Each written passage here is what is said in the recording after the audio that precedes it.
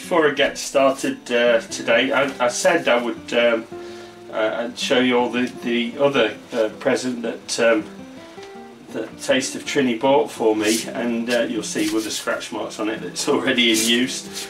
And it's this lovely set of 3 chopping boards, which again are super portable. They're stackable. They stack together, and they're made of really good dense, I think it's polypropylene, and they are exceptionally good cutting surfaces, and also you can pick up your stuff that you cook on them and tip it straight into a pot, which is really handy. I like the flexible ones for that reason, and these are exceptionally good quality. So once again, dear Taste of Trinny, thank you very much for those. And now we'll get on with the video. Right, no doubt you've arrived at this video by seeing these 2 beauties filled up with most of what you see on the table here, because today I'm going to make a classic beef and onion pie. In fact, I'm going to make 2 because I can. Let's get started. Right, let's talk about the beef. You can buy your beef already cut up into cubes, but I don't find that particularly good value for money. You see, I was able to pick up this beef roasting joint, and it's a really good quality one, 21-day matured beef. It's the best part of a kilogram, and it only cost me £5.26, which is I think is really good value. I picked that up in Aldi, and I find that does me for a nice pie filling. I'm going to cook it for quite a long time because I want to get the meat really tender to go in the pie, and we'll take it from there. So first thing I need to do is get this and the stock vegetables all chopped up so we can get it cooking and get stewing down that beef till it's nice and tender.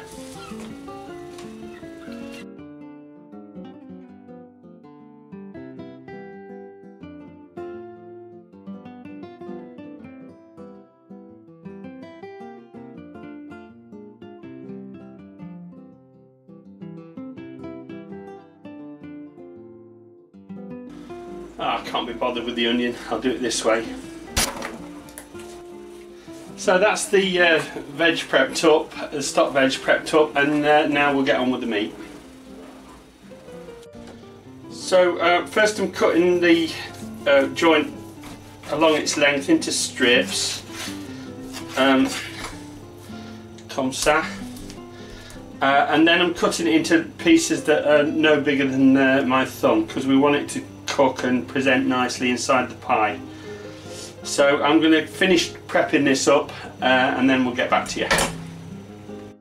Right, that's got the meat cut up into little cubes, about 3/4 inch cubes, and I'm just going to sprinkle on a bit of flour.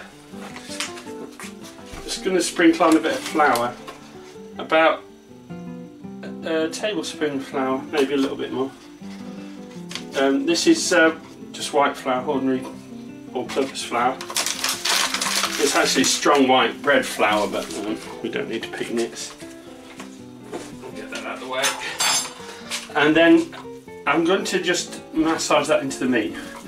Now, the reason we do this is it protects the texture of the meat while the meat is browning, while it's cooking off in the fat, and also later on it will form part of the thickening of the pie filling, of the sauce in the pie filling, and that is now ready to fry. So what we'll do is we'll get the camera set up over the pot and we'll show you that.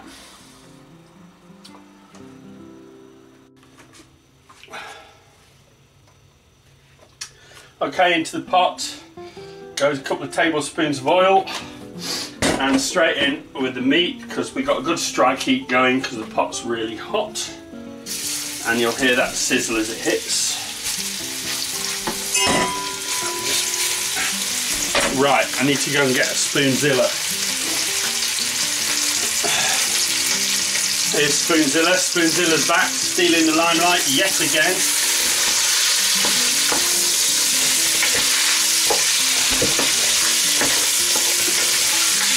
I'm just going to stir and fry this really until it's sealed off the meat. And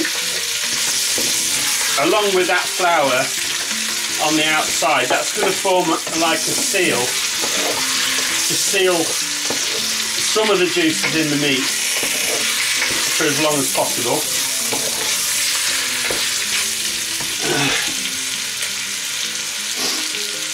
And we'll keep that going for a minute or two until the meat's a little more browned, and then we'll pick it up again. Right, try to give you a slightly better angle on that, so you're not looking at my arm all the time.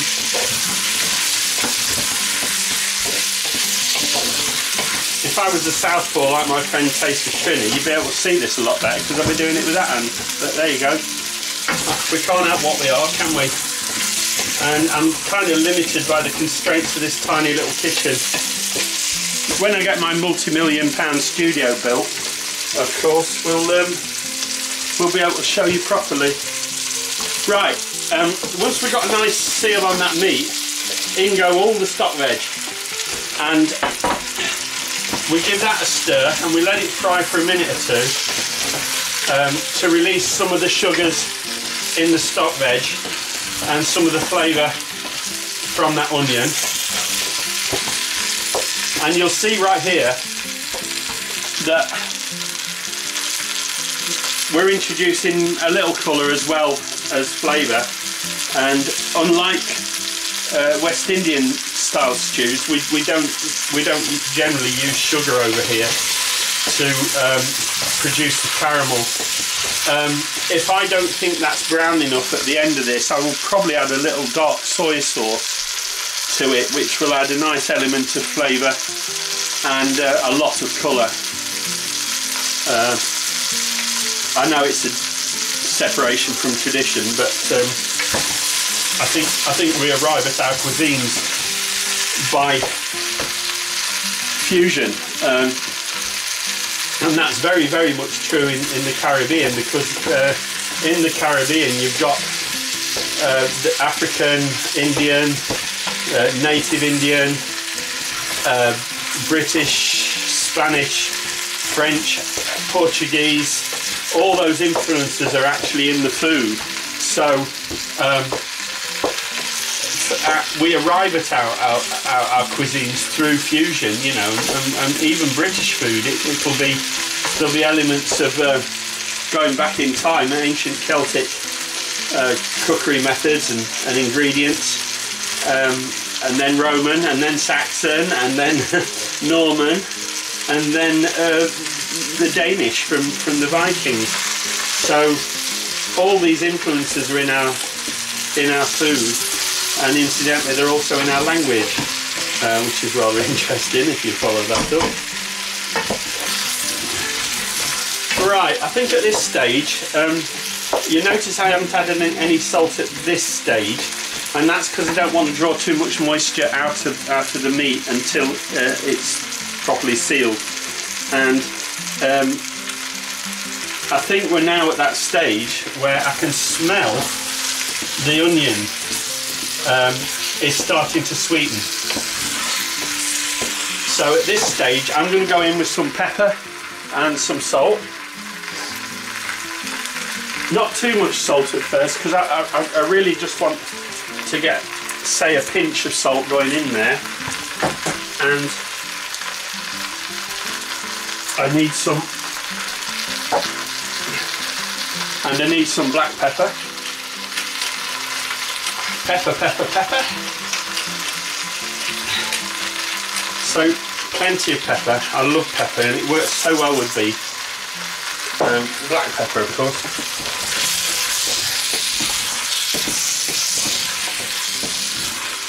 The British traditionally have used white pepper for centuries, but I think really it was the advent of the travelling cooks like Keith Floyd in the 80s and in the 70s and 60s with Richard Hittleman, the Galloping Gourmet, that we started using black pepper more in our cookery. And the same was true, I found, in Hong Kong, because the majority of the pepper used there is white pepper. But there was one really great place on Lamma Island where they fried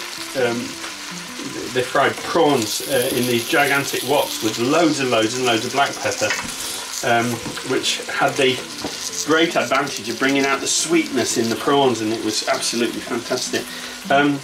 So there we are, and the same is probably happening right now. It's bringing out the sweetness of the inherent sweetness of the carrots and the beef and the onions. So that is creating some interesting flavours right there in that pot. So right now, stock. It just so happens that I have some stock made up, and this is a meat stock made up of chicken and pork, and now it's going into this beef, and that turns out to be just about the right amount. So if I look there, it was 600 mils. 600 mils, what's that in the old money? Let's have a look. It's about a pint. So 600 mils is about a pint in the old money, and there we go, and that just tops it up nicely. So there we go, we've got the meat more or less covered, and the element that we need to give it now, boys and girls and gastronauts, is thyme. So I'm going to cover that with a lid, turn the heat right down, and give that about an hour and a half, 2 hours. Let that meat go real tender and thicken up slightly. So there you go, on with the lid.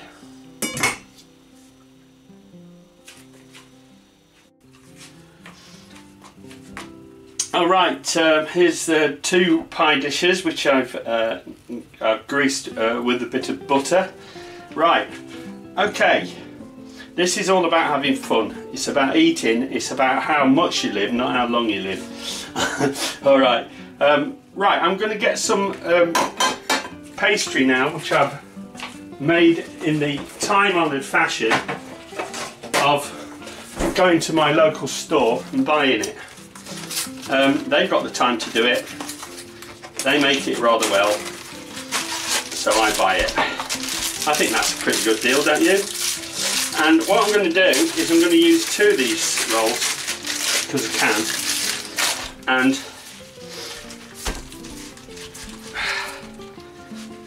there we go. And as you see, one of those rolls will do a pie in a lid rather well.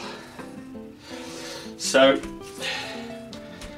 I think what I'll do, let's give you a bit more wide angle than that, because you need to see what's going on, don't you, really? That's better, isn't it? Right, okay, let's go with that. And what I need is my spatula from Taste of Trinny, and what I want to do is I just want to measure that up to see how much I'm going to need, because we are going to need a bit more for the inner bit. So there you go, that was simple, wasn't it? So now I take this bit and I press that into the pie bowl. Remember what I did with the other pies, I lift it up and drop it in rather than try forcing the other stuff from the outside. And then literally just fold that over the sides like that to form a nice pie base. Just push that into the corners, let out any trapped air that you find, and there you go. Keep the lid to one side because we don't want that drying off, do we? Not too much.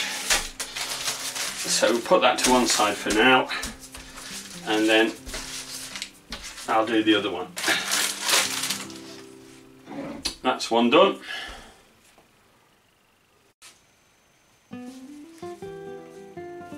There you go, so that's done and ready, pressed down, all the air pushed out.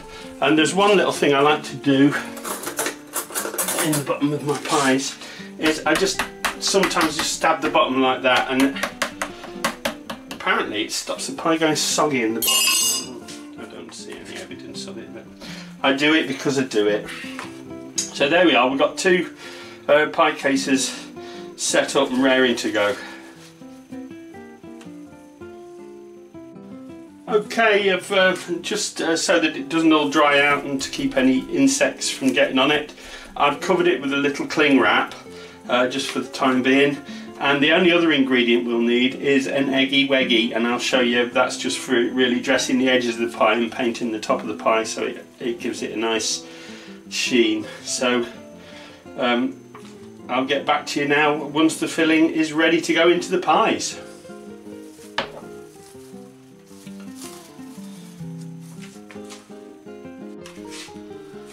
Alright, now it's time to check the meat. Let's have a look. I'm just going to take a bit from the side and taste it.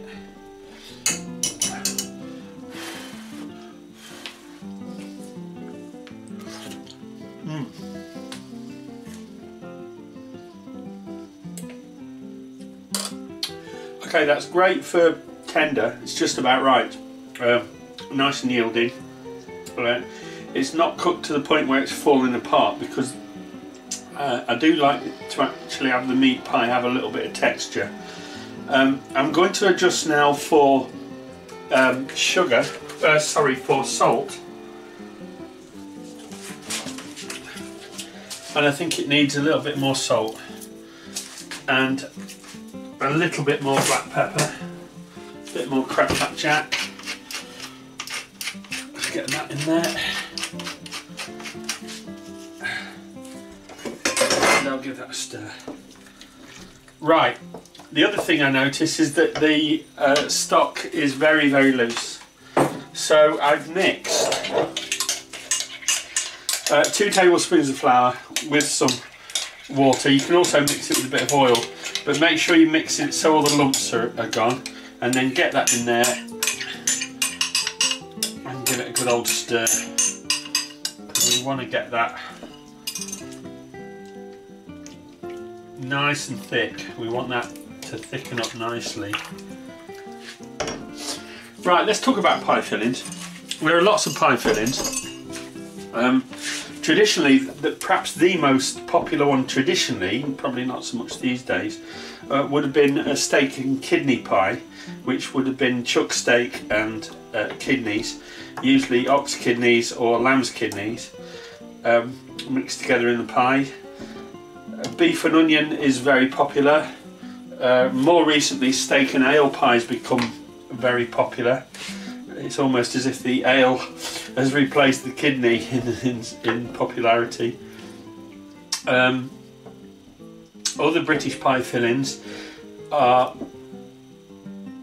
very popular. One is chicken and mushroom, which is generally just chicken breast and mushroom. I personally find that rather boring, but other people seem to like it. And in Scotland they use lamb or mutton pies. Mutton, and I think it's mixed with oatmeal. I can't be 100% sure, but I might actually find out that recipe and do the Scottish Scotch pie at some time in the future. If you're interested in seeing that, we'll see that in the comments below, shall we? Right. Another filling you could use is you could just simply add mushrooms to this one, and then you'd have a beef and mushroom pie. Add more onions for a beef and onion pie. So there we are. We've added the thickener to it, which was just flour and water, and you bring it up to the desired consistency. And if it doesn't come up to the desired consistency, just add a little more. And I'm going to get a spoon and show you what this looks like in terms of consistency. So it's like that. It's a very thick gravy, and one of the reasons we do a thick gravy like that, A, it's delicious and tasty, and the other reason is that if this pie is allowed to go cold, that sets to a nice delicious thick sauce, cold sauce, and then you can eat it as a cold pie, and it's very portable and delicious. Most of us like to eat hot pies though, I will confess. But for a picnic it's perfectly viable as a cold pie. Now all that remains is for us to transfer the pie filling into the pies, get the lids on and get them baking. Alright, the pie filling is ready, and the pies bowls themselves are ready, and all I need now is a ladle to ladle my pie filling into the pies. I like to do this rather generously, so let's get this going. And plenty of filling.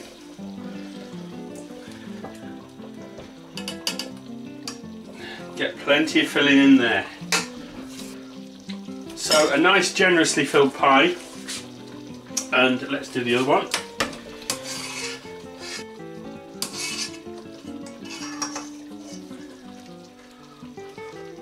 And one more in that.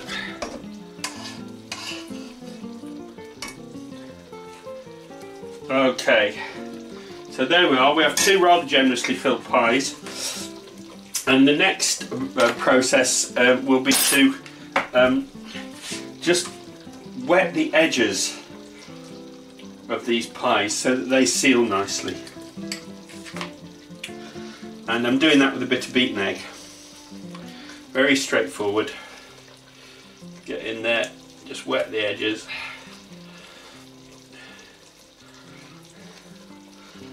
Don't need to be too fancy with it, just get it done. This will help form a seal for your pie. It's not too attractive when the pie bursts open and it all spills out, but that can happen and does happen. So now we take our lids and carefully drop them into place on top of the pie, and you see that fits nicely, and just push that down with your fingers pulling away from the centre of the pie. You see, like that, just slightly pulling away. That stretches the top nice and tight, and we'll do the same with the pie number 2.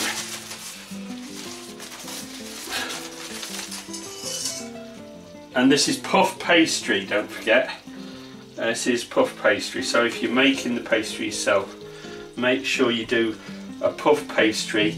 And the one that particularly works well with this this pie is a rough puff pastry, if you know how to make that. If you don't know how to make it, if you look it up on YouTube, you will find it. Rough puff pastry. Now, what I like to do is I like to go around the edges with a fork, like that. Just engaging each one in the tines of the previous one. And we go around the pie like that. Just go around the rim of the pie, and you'll see it makes for a very attractive pie. We'll speed ahead now and show you the pie's all done.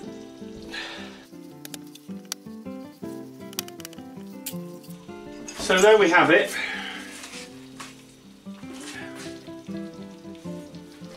both pies are now sealed up, and what I do now is I take the back of a knife and just run it along the outside, just cutting in a downward stroke like you see there, until we have a very professional looking pie. And then you just need to put a couple of air holes in the top of the pie, like that. And the same with this one, same again. Very simple technique, and that leaves you with very professional looking pies. And don't forget the air holes, very important, otherwise this will all burst open and make a mess. Right, the last thing we do before putting those on a tray and into our oven is we give those a quick brush with Eggy Weggy. You can be generous with this because it does look rather good once finished. So get that on.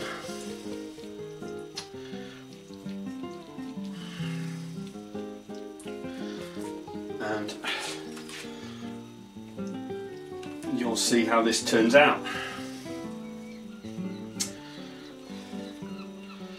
And keep the egg by in case you want to put a little more on during the baking process. So just keep a bit of egg on the side, and there you go, that's them brushed and ready to go in the oven. Right, they go into let's get it on my pizza plate. They go, I put them on a tray and they go into an oven of 180 degrees Celsius, which is 350, around about 350 Fahrenheit, and they will bake for around about 40 to 45 minutes, and we shall have a look at it after say 30 minutes and see how they're getting on. So they go into the oven. Well, as a master of pies, I can tell you it doesn't get much better than that. So that, my dear friends and gastronauts, is a classic British steak pie. I think I'm going to cut into one, let you see it. Let's do that. Give me a second. Okay. Let's cut into this one, shall we? Let's take it across there. Can you hear that? That's the crispiness of it. Oops. And let's see if we can lift it away from there.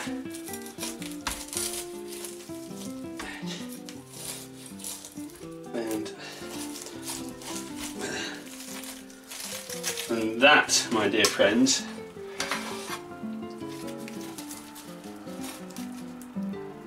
is a classic British steak pie.